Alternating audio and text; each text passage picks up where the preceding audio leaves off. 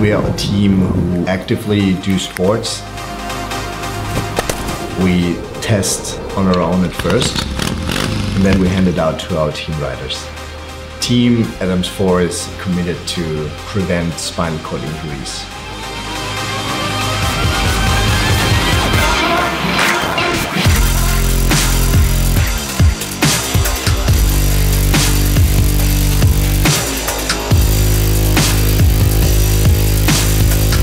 There are actually 3 types of ways to injure your spine. Like it's the compression impact, the distraction impact, and the rotational impacts. And most likely for a spinal cord injury is an impact where a rotational force of your spine is actually involved. And that's why we just focused on rotational impact, and that's why the whole project is called RSP, Rotational Spinal Protector. The approach of our team is to develop something which is not something like an exoskeleton device. We see it more like a second skin device. In order to get information from our back protector, we implemented a couple sensors, one in the chest area and one in the waist. And this was given to our riders to test on the field. The information that we received from our measuring device was then put back into Generative Design.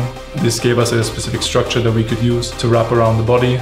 The structure that Generative Design produced for us was used as an underlay for us to create a more efficient, better working back protector.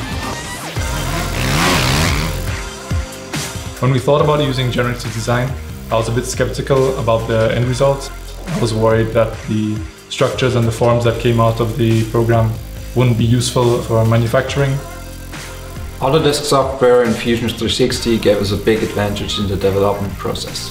You have a parametric design software which functions very well for us designers. Then you have a generative design process to develop efficient products. And then you also can implement G-codes for CNC machining to make the manufacturing process more efficient. What we are trying to do in the future is to use generative design as a constant tool in order to improve our products.